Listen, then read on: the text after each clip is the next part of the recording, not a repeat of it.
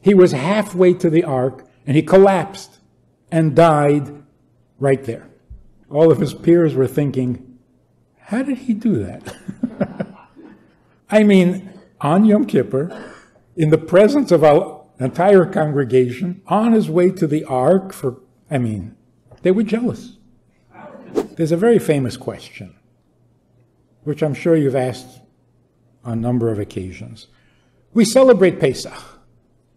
We can't get over it. God took us out of Egypt. He took us out of slavery. We are so grateful. We are so thankful. We can't get over it. 3,000 years later, we're still celebrating Pesach. The obvious question is, you're so grateful that he took you out of Egypt. Who do you think put you in Egypt? He took you out of slavery. Which slavery? The one he decreed that you should suffer from. So, what sense does it make to thank him? You put us in, you take us out. Why do we thank God when we recover from an illness? Who made us ill? The devil?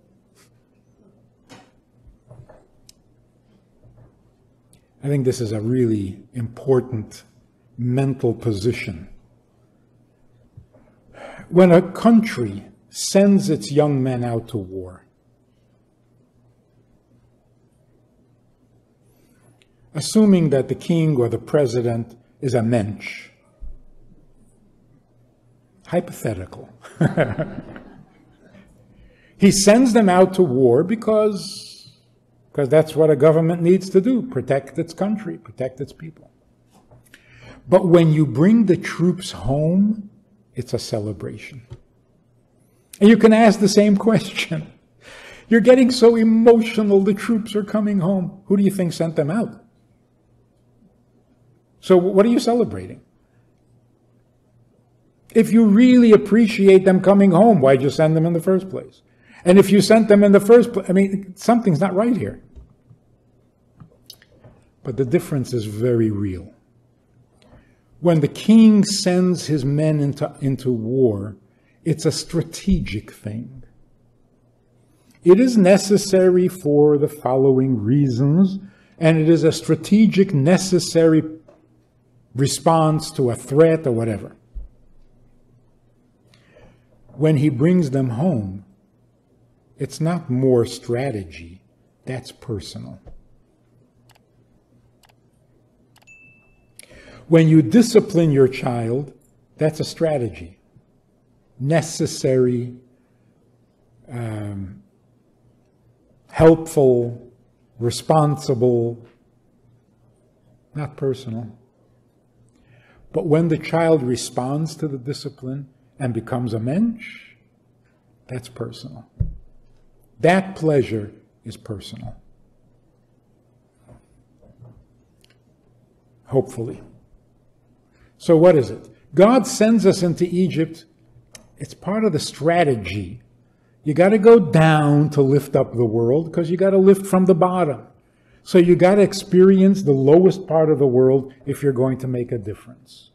That's a strategic plan. But when you can finish the job and be free of that obligation, that for God is a personal pleasure. So when he sent us into Egypt, it was a technicality. When he took us out of Egypt, it was personal. And that's why we say in the Haggadah, we are so grateful that you took us out of Egypt, not by sending a messenger, not through an angel, not through a shaliach. You came to take. This was personal. So when we look at things that are painful in the world, it's not bad. It's not something that shouldn't happen. Why should it happen? Some strategic part of the vast eternal plan of turning a lowly world into the highest world. But when something positive happens, that's personal. So when something painful happens, we don't get depressed because must be necessary. When something positive happens, we celebrate because it's personal. Could it be personal the other way? He is in charge, but sometimes he has to do what it takes, and sometimes he does what he loves. So what does it take to fix the world? You got to get your hands dirty. What does it take to celebrate a fixed world? That's personal. So let me end with this little story. The thing that makes us unhappy is doubts. Doubt drains all your happiness. Uncertainty, when you live with uncertainty, there's no joy. You don't have to strike out in order for there to be no joy in Mudville. If you have doubt that your team is going to win, you already have no joy. The best solution to regaining joy, focus on the things you have no doubts about. It is amazingly effective. Because we live in a world that actually encourages doubts. At the university, you're taught to doubt everything, which is so unhealthy and unnecessary. This guy came to campus with a t-shirt. The t-shirt said, "Question all authority.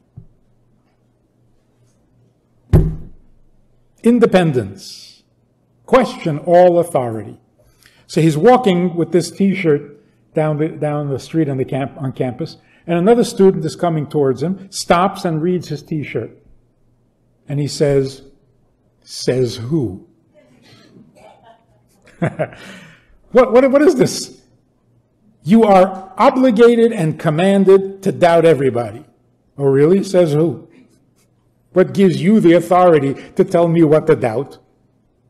It's a silly position. Doubt is a totally unnecessary pain in life. We can go through life without doubt and we would be fine. You're missing nothing. Because most of the time when I say I doubt something, what I really mean is I have no idea. Ask me if there's life on Mars. Oh, I doubt it. No, I don't doubt it. I know absolutely nothing about it, and of that I am sure. I don't doubt. I'm absolutely certain that I have no idea. And that's usually the case. When I say doubt, I don't really mean doubt. It just sounds more sophisticated than to say, I don't know. So, get rid of doubts. How do you do that? Wake up in the morning and focus on the things you have no doubt about. I know it's becoming a very short list. I used to say, wake up in the morning and focus on the fact that you are a man or a woman. Let's try something else. Because now we have doubts about that too. It is so crazy. Focus on the things you have no doubts about. I had a woman in our program, the Beis Chana program, years ago, back in the 80s. Everything I said, she said, well, you can't be sure. No matter what I said, it was like, you don't know that for sure. Maybe not. I said, who did this to you? Do you like what I'm saying or not? What is this maybe? So finally I said to her, stop it already. Maybe. Maybe your mother's not your mother. You were switched in the hospital. She says, oh my God. I said, whoa, I didn't mean to add another doubt in your life. Focus on the things you know for sure at the beginning of your day, and then do it again at the end of your day. Because the middle of the day, there are so many doubts. You can't live with that. Start your day on what you know for sure. Like you wake up in the morning and you say, I have my soul back. I didn't do that. I'm sure. I'm sure I didn't do that. So, thank God, I have another day. And at the end of the day, focus on what you know for sure.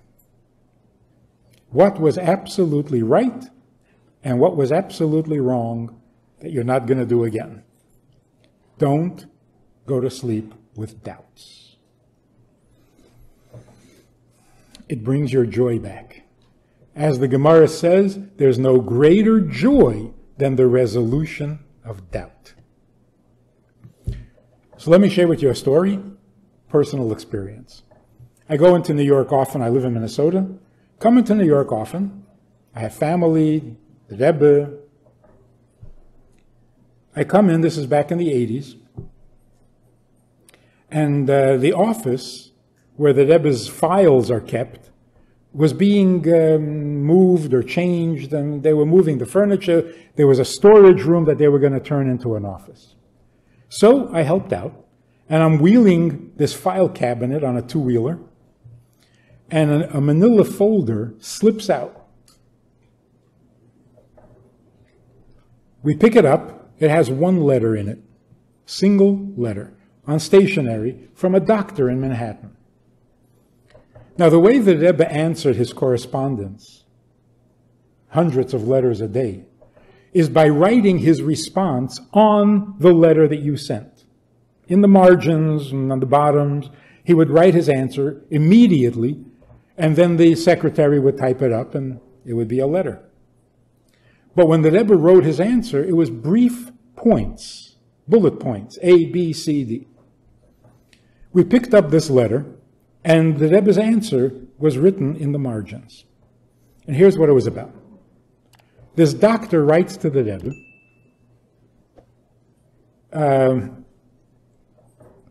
my friend and I decided to have a new Torah written. So we hired a scribe, and before you finish the last line, you make a big party, and you honor certain people to fill in the last letters, and then there's a chuppah, like a wedding canopy, and you carry the new Torah to the old Torahs, and the old Torahs are brought out to greet the new Torah. It's a beautiful ceremony and so on. And they decided to have the ceremony in Manhattan in the doctor's apartment. It's a very large apartment. One of the people they invited to this party was a young woman who at the party suffered an aneurysm, and before the ambulance got there, she had passed away. This doctor is now writing to the Rebbe, asking, what should I tell the people who are asking me to explain this? He says, my faith is fine. I'm okay. But there are people, particularly students, who are asking me, how can this happen? A woman comes to a holy event, the completion of a Sefer Torah, and dies?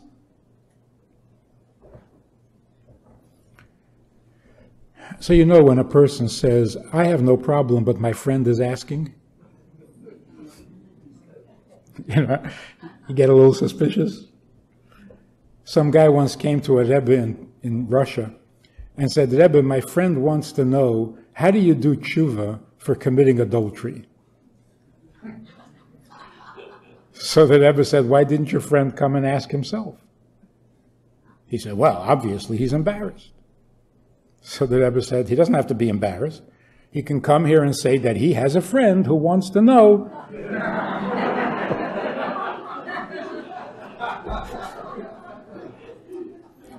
So the guy admitted that it was him.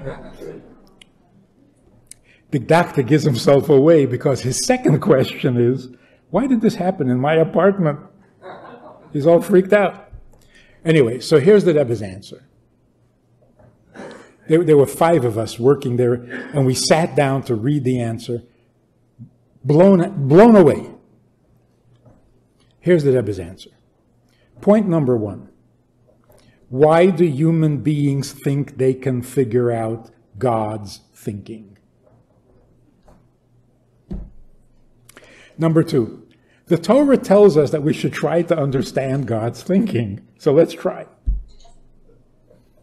Number three, every person when they're born is given a certain amount of time. The angel announces exactly when the person is going to die. To the minute. Most people, with very, very few exceptions, live out the life that they're given at birth. You have to do something really unthinkably heinous to shorten your life. I mean, after all, it's the angel announcing. He's not guessing. And you have to do something really magnificent to extend your life past the announced date. People pass on the time that they were given. Point number four. When the time comes, the circumstances in which it happens is very meaningful.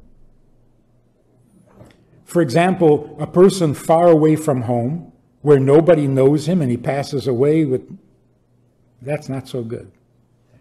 Home, surrounded by your family, people who care, much better. There was an old chassid from Israel who came to 770. He came to New York for Yontif.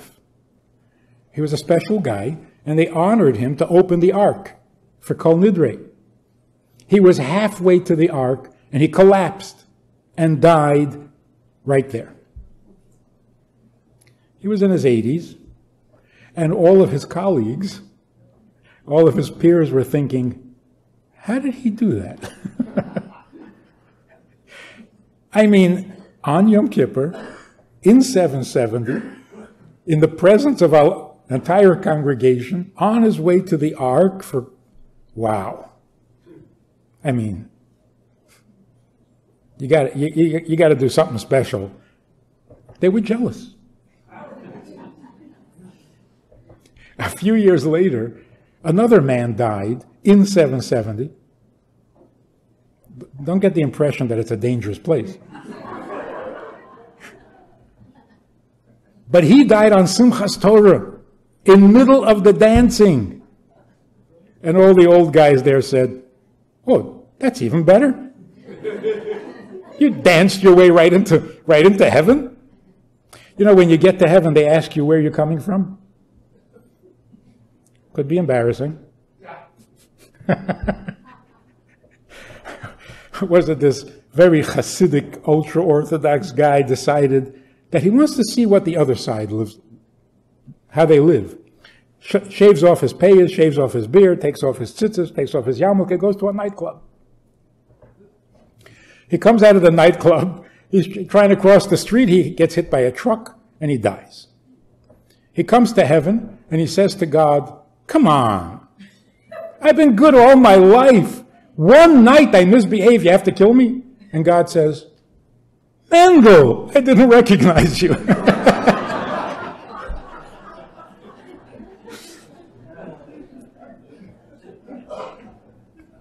So when they ask you, where are you coming from? It doesn't matter what you did all your life. Just now, where were you? It can be embarrassing, or could be pretty good. Where was I? I was dancing on Simchas Torah, and then my heart just gave out. Or I was on Yom Kippur, and I was in the shul, and I was... So it makes a huge difference. In fact, when a person is breathing his last breaths, every detail becomes magnified, as we can imagine, or can't imagine. So the Rebbe says in the letter, can you imagine how meaningful it was for this girl who could not, in her last moments, say Shema Yisrael Hashem Elokeinu Hashem Echad, because she had an aneurysm. But she knew that the room in which she is dying has a mezuzah on the door, and the mezuzah says Shema Yisrael Hashem Elokeinu Hashem Echad. So she knew that she was dying in a room surrounded by good people and doctors who tried to help her. There was a mezuzah on the door that said Shema Yisrael, and her life was completing together with a Torah. So what should you tell your friends and your students? Tell them that they just saw a magnificent expression of divine providence. And in fact, according to the teachings of the Baal Shem Tov, why did you decide to write a Torah in the first place? For her. This was her merit. Anyway, we sat there looking at this letter, and we couldn't believe. Why don't we see things straight? Why do we always have this negative assumption? See that? She went to a party celebrating a Torah, and it killed her. No, it didn't kill her. Why do we think so negative? So we're sitting there marveling. And by the way, the Rebbe said, concerning your second question, why did it happen in your apartment? Because you're a doctor. And your job is to either heal people when you can or comfort them when they're dying. Usually you do it in the hospital, but this time it happened in your apartment because you're a doctor. Don't freak out. So we're sitting there marveling at this. The phone rings. The story's not over. There's a rabbi on the other line. He's panicked. He's in the middle of a bar mitzvah for his son. He's got hundreds of guests at the party. And his father, the boy's grandfather, had come in from out of town and was getting up to speak. And he had a heart attack and died at the bar mitzvah. And this man is panicked. He says, I don't know what to do. Ask the Rebbe, please. What should I call off the bar mitzvah? Send everybody home? What do I do? We said, you got a pen? Take this down. And we read the letter to him. And he went and read it to the entire community at this bar mitzvah. And people walked away amazed and inspired. Now we're sitting there thinking, can you believe this? The letter falls out. It's 10 years old, or 15 years old, the letter. It falls out just in time for us to convey it to this man who needed to know. Isn't that amazing? Divine providence. And then we looked at each other and was like, who decided to move furniture all of a sudden? And I can tell you that to this day, that room never became an office. After that day, the interest in changing the room, I don't know, nobody really changed it. It was all for that letter to fall out so that we... If you have any doubts, remind yourself that nothing moves, nothing shakes, nothing changes unless there's a reason. And that's even little things. The Gemara says, there is no blade of grass that doesn't have an angel appointed to it that beats it and says, grow. Otherwise it wouldn't grow. So nothing happens automatically, nothing happens purposelessly, certainly nothing happens accidentally. Everything that happens because there's a reason. And it's the reason that makes it happen. Without that reason, it couldn't happen. If we can be reassured that no matter how painful, and no matter how tragic, and no matter how angry we are about what's happened, it's meant to happen. No doubts. So we have no doubt that it's meant to happen, and we have no doubt that we don't like it, that we object to it. And that's why we ask God to stop, fix it, heal the sick, feed the poor, And we do whatever we can to heal the sick and feed the poor. If you enjoyed this conversation or this topic, and you're looking for more information, or you want to hear it again from another angle, there's a way to do that. And that is in this book. It's all there. Order it from Amazon. You can read it, reread it, and share it. These ideas, these messages, this approach to life, this approach to Torah, to meaning, and to morals is vital for the world today, and we need to get this message out to the entire world. It is universal, it's essential, it's indispensable. To support this effort, if you want to be a partner in this crime, check out the link and make a donation. It really helps a lot. And thank you in advance.